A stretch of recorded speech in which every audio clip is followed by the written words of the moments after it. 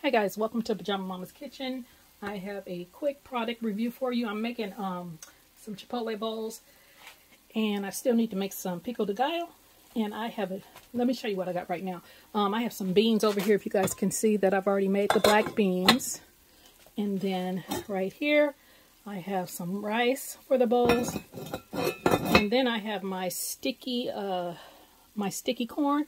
And so all I gotta do is make my pico de gallo and cook off my meat. So let me show you this chopper over here. A lot of you guys probably already have one of these choppers.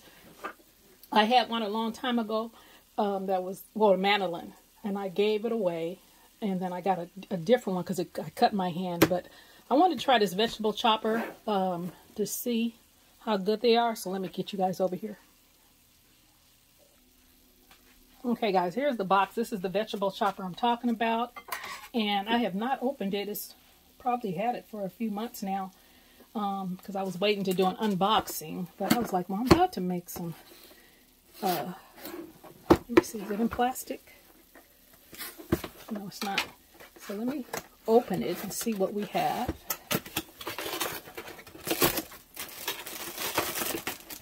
Look, just pricked my finger on this. Look, so this is what I guess the thing to hold your oh look, comes with a little peeler. That was a thing, that's what you hold, like if you're cutting potatoes, I guess, whatever. And I heard they're very, very sharp, so everybody's like, be careful. Because like I said, my old school one I had a long time ago, I ended up cutting my hand, and I had to actually go to the hospital and get stitches. Those mandolins are very sharp, so you guys be careful. So you guys see what it comes with. It comes with all these different plates. Oh goodness. So, oh, they have different sizes. I don't know which one I'm going to use yet. Don't know what that is. I guess I have to read the instructions. So let me give this a good, oh look, a little cleaning brush. And what is this in there? There's something else in there. Oh, it has a little basket in here, I guess, so, you know, if it's really watery, it's like a colander in there. I have no idea what that is, so let me give this a good washing and figure out how to put this together, and I'll be right back. Okay, guys, I went on and put my chicken on. Okay, so I figured out what this is for. This, you put it on there. This is an egg separator. I don't really need that, but that's what that is. I didn't know what that was at first. And then this right here is the small grater. I don't want to use a small grater. You guys see I already have my vegetables prepped. I just kind of cut the skin off the onion and cut the ends off the tomatoes and cut them in half. Okay. I'm not going to use that right now. So what we're going to do is we're going to see if this thing will cut these tomatoes. So I'm going to open that up. Can you guys see? Let me move that over. And let's see if it works. So I'm going to put my tomato right here. Maybe I need to hold it. Ooh, I hit my hand. Okay, it worked. Let's try another one. I want to see if, because tomatoes sometimes they're a little bit soft. Oh, you guys see that? Do I want them smaller? Let me look. What you guys see? No, that's pretty good for it. That's about the dice I want on some salsa for pico de gallo. So you can use the smaller one, like I said, if you want like more of a small dice. And I didn't want the basket. The reason why I took the basket out is because I actually want the juice in the salsa. So let's do couple more, and then I'll show you what the onions look like. That one's kind of big. Let's see if this works. So you can't use a huge one. Let's see.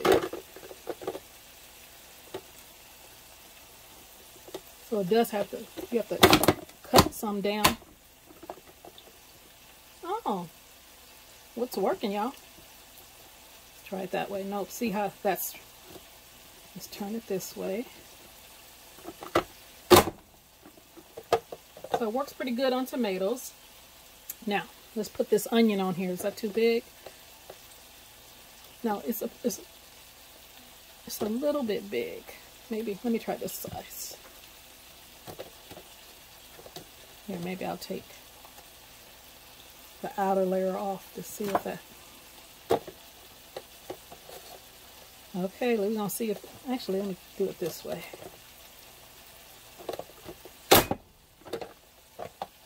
Wow! Let me see what it's looking like. Now I've been sitting up in the house for the last couple months and I ain't used it up and still cutting it by hand. It's not bad. And I'm gonna keep on using it. Let me see.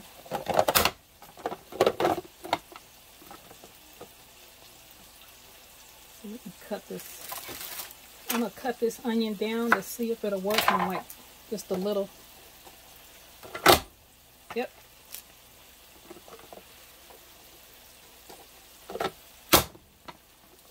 And then it also has all these different ones. These is like for grating and stuff.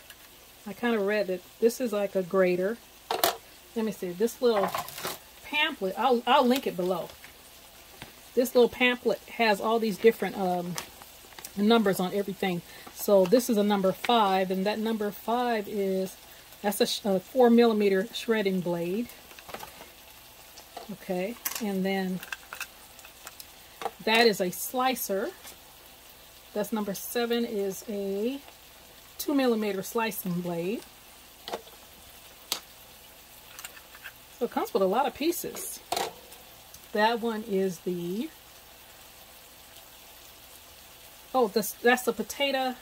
Oh, it makes potato lattices. You know, like those little like waffle fries. And then this one right here is number 5. The 4mm shredder blade. And like I said, this big one right here, I think I might shred some cheese because I'm going to need some cheese for the bowls and show you guys that. Let me see. That one is number 2 is the Dyson base. So it's just a smaller dice, like I said before. So that's pretty cool. And then it's pretty cool that these little pieces, you got to be careful because it's very sharp, that these little pieces have a little carrying case. So you can kind of keep up with it, because you can put it all together. Let me turn it upside, the right side up. Yeah, guys. So that's pretty cute. So let me, and then this right here, this is for when you're slicing, because you can make like French fries and like potatoes, sliced potatoes, and you put the potato on here. I did it again. The little sticky things. You can open it up.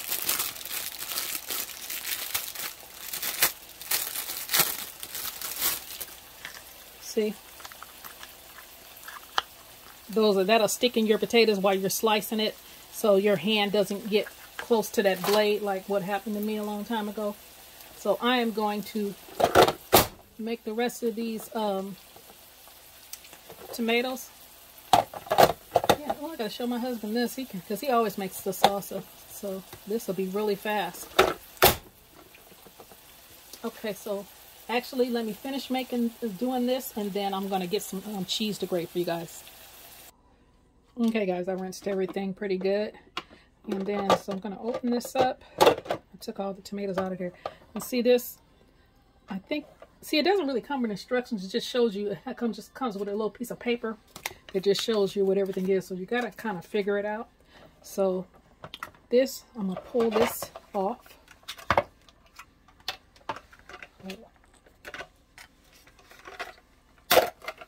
Let's see. It's on there pretty good too, because it comes with that already on there. And then it's saying that this right here is a garlic press. It's a pretty big garlic press. So I'm going to take that off. And then here is the 2 shredders. And let me see. I'm going to use the biggest one. This is the biggest one. So I'm going to put that one over here. You just kind of slide that. I think. Let me see. Let me get it right.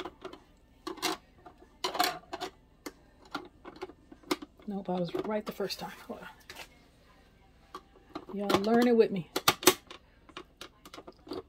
So I think that's supposed to come off, because if it wasn't supposed to come off, yeah, it has to, because how would you get the cheese out? Now, I don't have any grated cheese, so I got this cheese, and I am going to take this off and see how it works for grating. Okay, let's see. Let me hold it.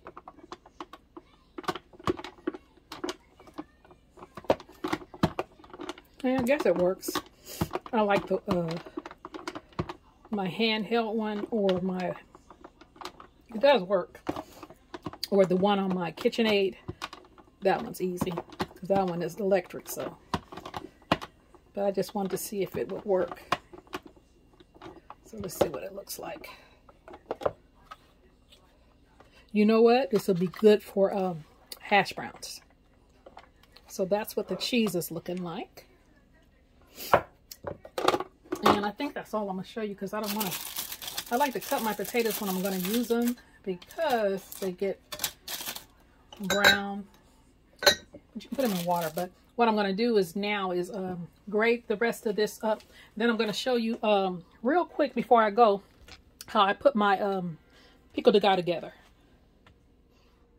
Okay guys, I'm back. I thought about it. I was like, they might want to see if the slicer worked. So I did cut one potato. So that's the slicer blade right here. Just wash it off. So let's put that in there. And then I have this potato that I've cut. So here is the they're very sharp. Okay, so you just kind of put it in the bottom of this. Hold on. Get it in there good. This is a small potato.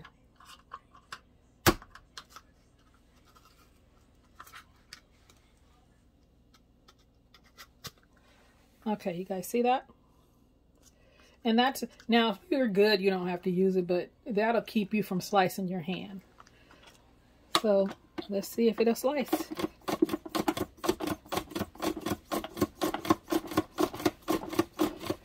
Because I can use this tomorrow. Because on Sundays we usually have fried potatoes in the morning with our breakfast. Let's see, let's put it down a little bit more.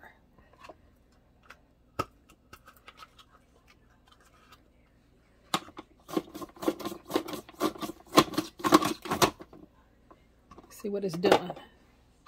Oh, pretty good slices. Look at that, y'all. So it's amazing on potatoes. So that is a win-win. Let me see. Now, if you're good, you're used to doing it, you could kind of be careful and just go like that. But I didn't tell you to do it.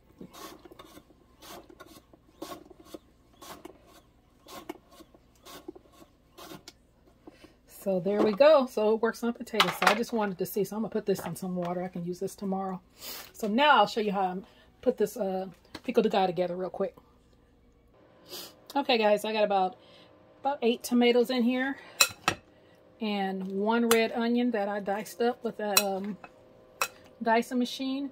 And then right here, this is just some hot peppers, some serrano peppers. And I seeded it and took the ribs out. And I think I'm only going to use about half of this. Let's see, because I don't want it that spicy, but just give it a little bit of kick. You can, this is optional. You can leave that out if you want, but just a little bit. And this is some cilantro. I'm going to throw in there. We like a lot of cilantro, so I'm going to throw all that in there. Now, if you don't just like it, if you only like a little bit, just put a little bit in there. If you don't like cilantro at all, just swap it out for parsley. You can use the regular parsley or Italian parsley, but we like cilantro here. And then I'm going to take some lime.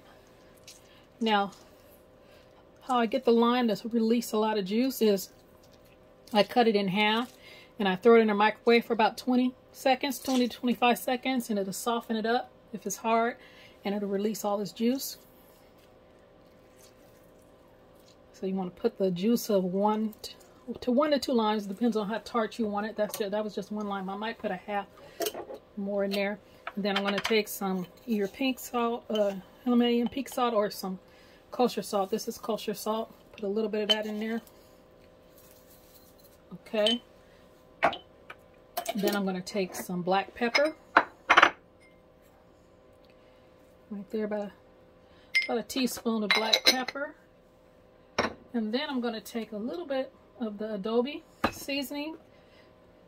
Now, if you don't have that, maybe you use a little cumin or something. I just want the flavors that are already in the bowl I'm making to kind of come through. And that's it. And when you make it fresh, to me, it just tastes so much better than when you try to buy it in the store, because you taste that freshness. So that's it for my pico de gallo. Let me get these bowls together. Okay, guys, here is the finished bowls. And I'm just going to add some of this pico de gallo I made right in the middle. You can add sour cream and guacamole if you like. Let's put a good heaping of that right there. Put some on mine. And that is it. But I hope you enjoyed this unboxing of this vegetable chopper. Let me know if you have one and what you think of it. Scale of 1 to 10, I give it a 4. No, I'm not 1 to 10. Scale of 1 to 5, I give it a 4. So it's pretty good. The only thing I didn't like is the cheese was a little bit hard. I mean, it worked really good, but I'd rather use something else. But for the potatoes and the onions and the tomatoes and all, it was wonderful. So it's good. I like it. I probably use it a lot. Okay, because it's very quick. I did that pico de gallo in no time. So you guys like, comment, share, and subscribe. You guys have a great day.